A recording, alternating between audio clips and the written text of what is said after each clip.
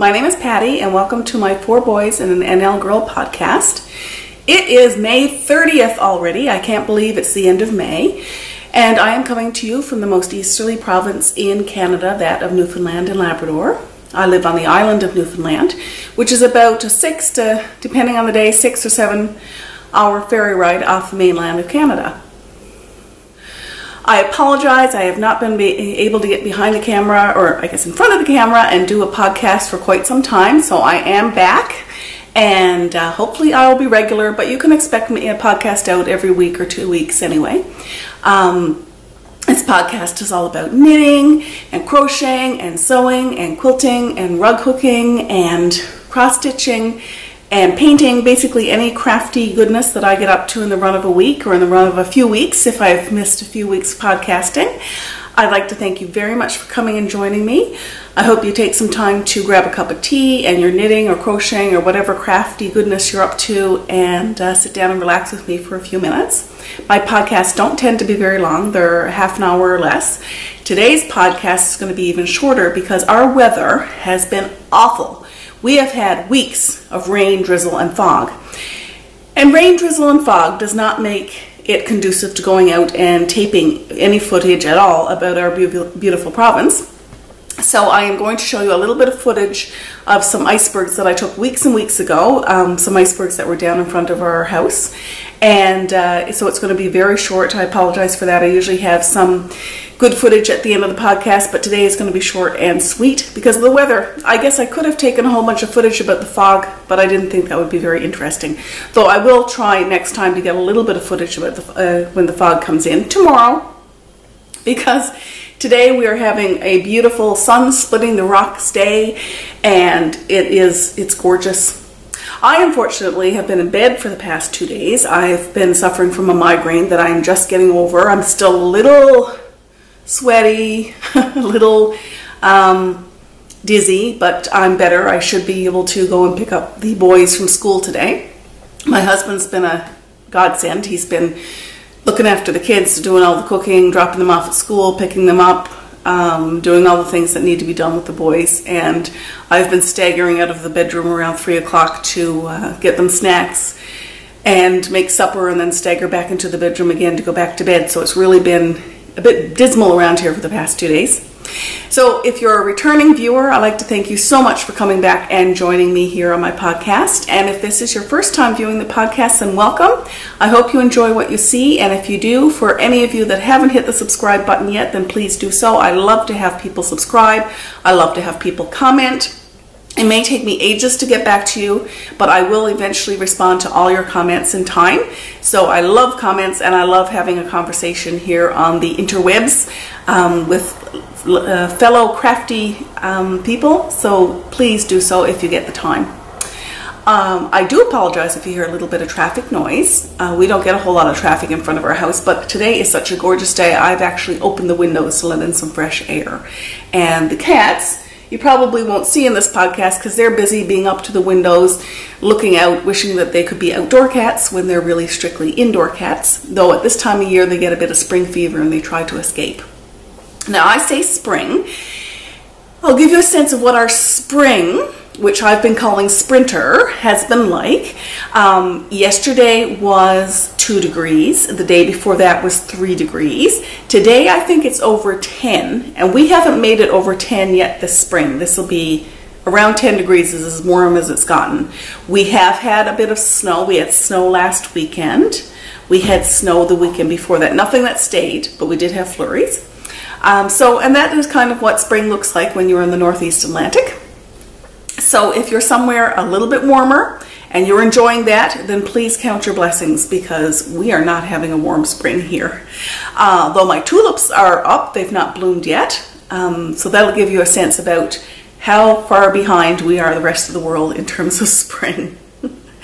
So I don't know if it's the weather or not, but I've got I have 4 finished objects to show you, and they are the most boring of knitting in the world to show you. I have not had a whole lot of knitting mojo. Well, I've had a lot of knitting mojo, but I have found that anything I've picked up recently, I have ruined. I've made multiple mistakes I'm getting frustrated with, so I put all that away for a little while.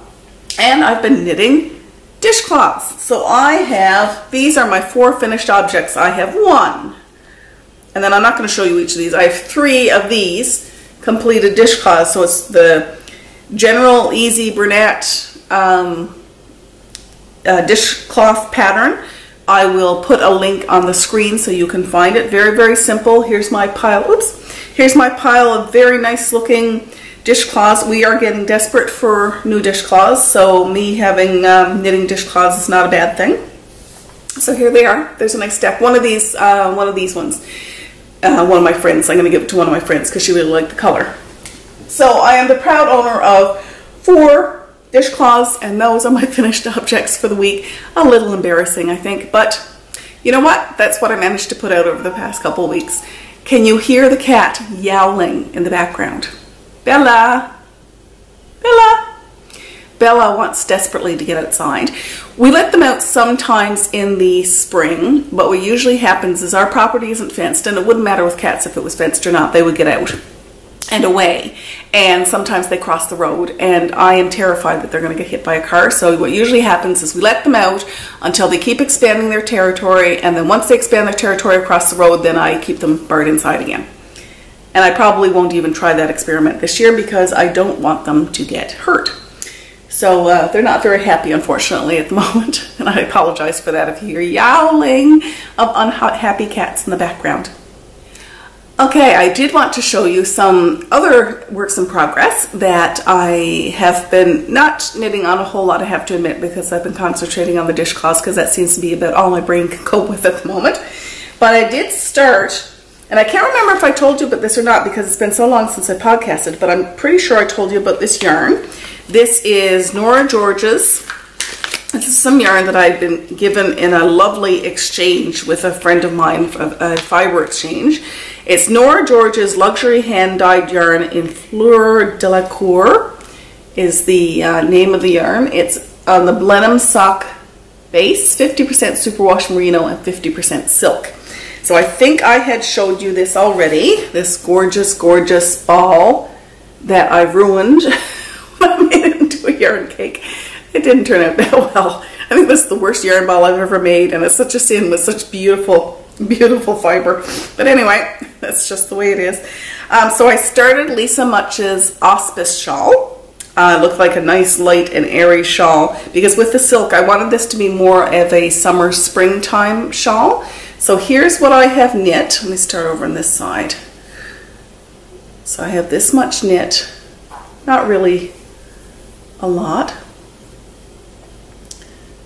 But you can see how it is knitting. I left a progress keeper down here. Really, I haven't showed any of this on the podcast, so what you see is what you get, but it is knitting up beautifully.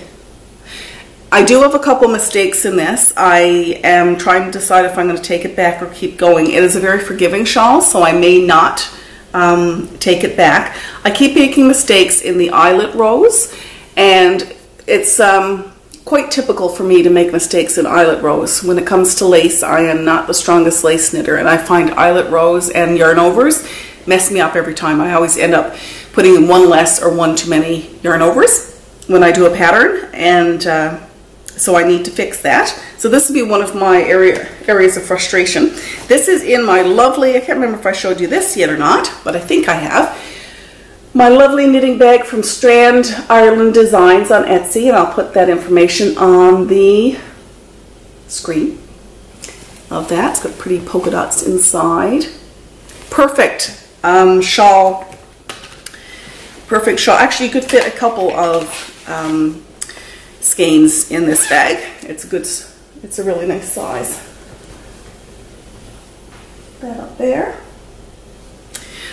Okay, those are all the works in progress or finished objects that I have to show you today. As I said, I have not been doing a whole lot. I've either been unwell or really, really busy over the past couple of weeks.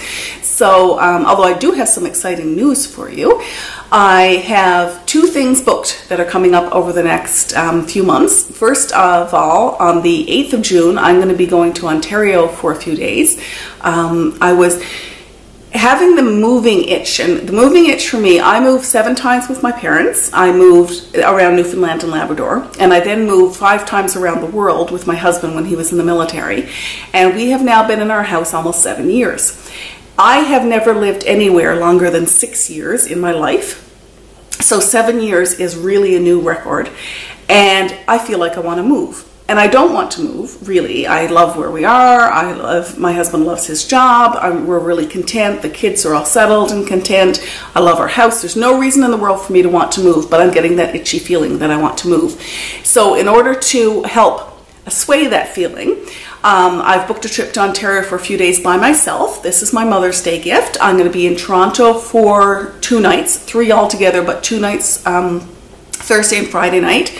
I'm then going to go Saturday to Kingston, Ontario to visit friends for a couple nights, and then on the Monday evening I'm going to be coming back I won't really have much time in Toronto. I'll just be coming back to catch the plane on Tuesday morning.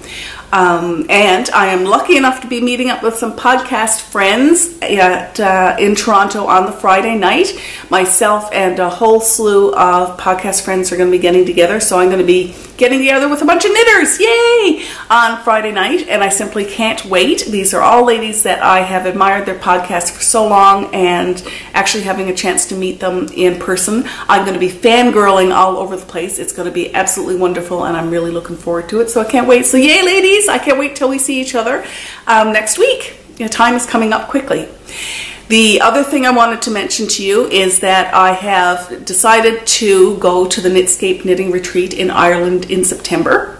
So the weekend of the 22nd of September, I'm going to be meeting up with Catherine and the rest of the Knitscape ladies, or I should say people, because there might be men interested in joining the knitting weekend as well. It is the 22nd and 23rd, or that's the 22nd is a Friday, so anyway, that weekend, around the 22nd of September, I will be in Ireland, and I'm going to be there a week altogether. I leave here on a Thursday night, and I get back here on a Thursday morning. So I will be there for the knitting retreat, and then have 2 or 3 days to do, not enough time, I realize, to tour around Ireland at all. This will be my 3rd trip to Ireland altogether. I am very lucky that my husband and I have traveled fairly extensively, so I have been to Ireland before, but I'm really looking forward to seeing the area where the Atlantic Knitscape knitting retreat is held, because I haven't been in that part of Ireland before. So that's going to be a hoot, and I can't wait to meet all the Knitscape people. So I'm really looking forward to that in September. The other thing that I wanted to mention is mine and Barbara at the Knitting I Love podcast, our Crafty Spring Make-Along, because it is the 30th of May, and that means that our Crafty Spring Make-Along will be over tomorrow, the 31st of May. So I won't be closing that until midnight tomorrow night. Well, realistically, it'll be June 1st, because I'm not getting up at midnight and closing that cal. So please, or MCAL, I should say, Mal, you tell I have a headache, make along, Mal. So please, if you haven't entered yet, please get a chance to sit down and enter your projects on Ravelry. I apologize, I've not been on Ravelry for the past week and checked out new projects, so I need to do that, but I certainly will check them all out before I close the Mal. And I'm really looking forward to seeing the new projects, and thank you so much for joining Barbara and I. It's been an absolute hoot hosting this knit along, and I can't wait next week when I do my podcast, which I may be doing in Ontario, I'm not sure, but the next time I do my podcast, I will be announcing the winners of the podcast, and I will be showing you all the prizes that the lucky winners are going to get, because I'm going to choose a winner from the finished object thread and a winner from the chatter thread. So make sure you're involved in both of those threads, and of course then you go over to Barbara's Ravelry thread and join in on hers, and then you get triple or quadruple the chance to win a prize, which is just wonderful. So please do that. Before I go, last but not least, I wanted to show you some acquisitions that I have, and both of them were gifts. The first one is another opportunity that I had to share with a viewer of my podcast, a little fiber package. We had a little fiber swap back and forth, and I had sent her prize, and I received my prize from her, and I haven't had a chance to show you it yet. I did. If you are on my Instagram feed, you would have seen this, but I want to show it to you in person. So, excuse the crinkling. So first off, well, let me take the yarn out. Oh, it smells so good because there's soap in here. It's just wonderful. Okay. I got truly spoiled. Absolutely spoiled. So the first thing that she sent me was this lovely, look at the sheep. Look at the gorgeous sheep in this sock bag. And I love it. I don't have a bag like this, so I can knit while I'm standing in line. Isn't that wonderful? I love it. And I absolutely love this sheep. I think I like the green ones best. I like the green and the white one because the white one's about to jump on the green one. Reminds me of my boys. They're always about to jump on the other one. That's great. So those. There's a tiny little I love knitting button. Hopefully the camera will focus on that. So I can put that on this bag or on another bag. There is this beautiful, I'll put this envelope behind it. I'm not sure this is going to show or not on the camera. And as ever, if it doesn't focus, especially when I show you the teapot, if it doesn't focus, I will, if that focuses. If it doesn't focus, I'll put in a picture. I have pictures that I can take from Instagram. From there, so there's gorgeous, and this is lovely. There are a slew. There's the teapot progress marker and 2, 4, 6, 8 stitch markers. That's just wonderful. She also I tell you, I got spoiled. This bit of lavender Rocky Mountain Soap Company, I think. Yep, Rocky Mountain Soap Company, and I love this soap because my husband's from British Columbia. I actually get this soap on a regular basis, and I absolutely love it. And it's lavender, and it makes this bag smell so good that I may never take it out. I may just keep it in there and let all my yarn smell lovely. There's also this, now somebody had asked me, and I need to get back to her, somebody had asked me on Instagram where this pom-pom came from. There's this huge, huge pom-pom. This is a Bernat faux fur pom-pom. So that's where it came from, or that's the brand name of who made it. It's just gorgeous. Look how big that is in comparison to my head. It's huge. It's gonna look so good on her hat. I love it. She sent me a variety of teas. There's an Egyptian licorice and a sunny orange ginger teas. Love them. I haven't drank them yet because I wanted to show you first.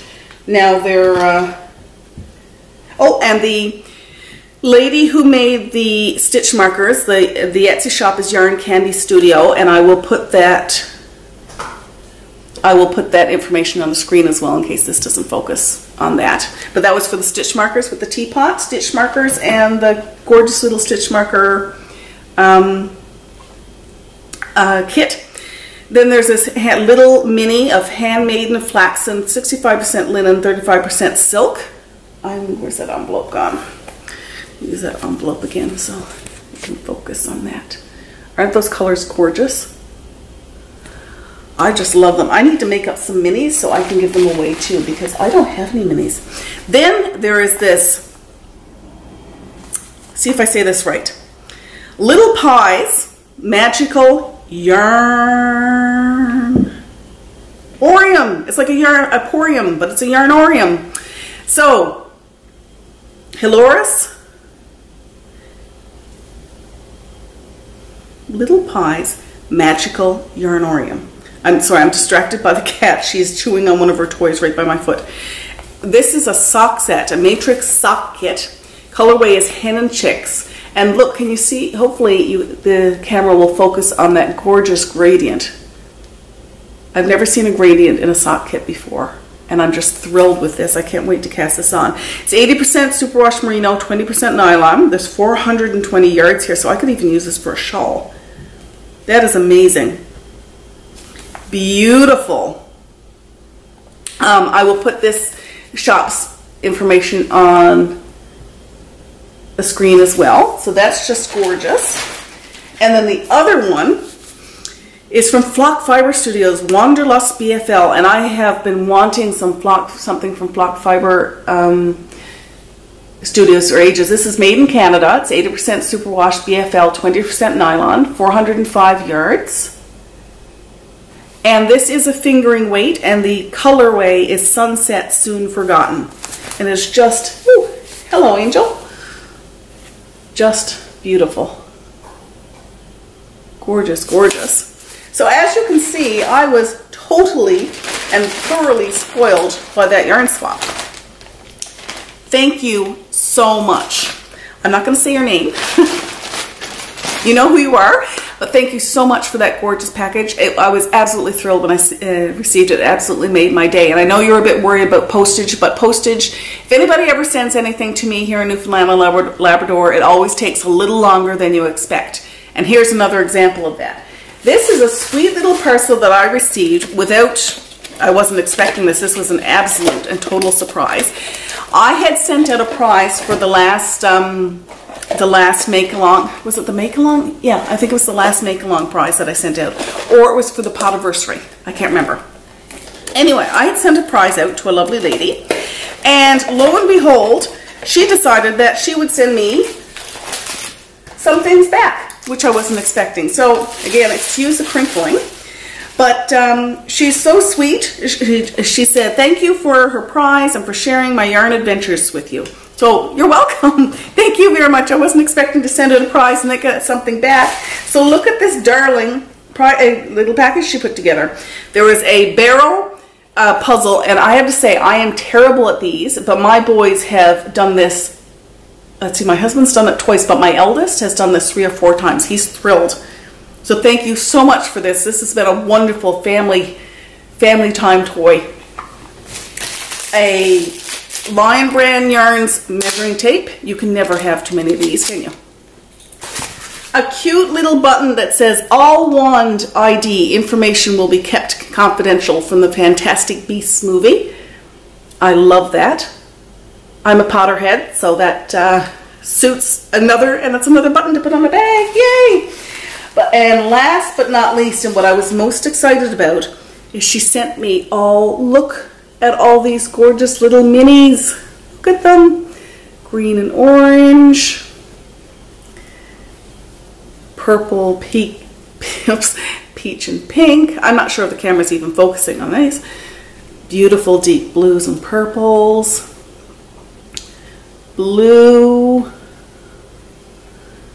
pink, there I think I got, oh no, missed one, and violets and mauves, just gorgeous. I'm not going to say your name either, I'll just say R. Thank you so much for that beautiful package. Thank you, gift, for receiving your prize. I really appreciate it. That was so sweet of you.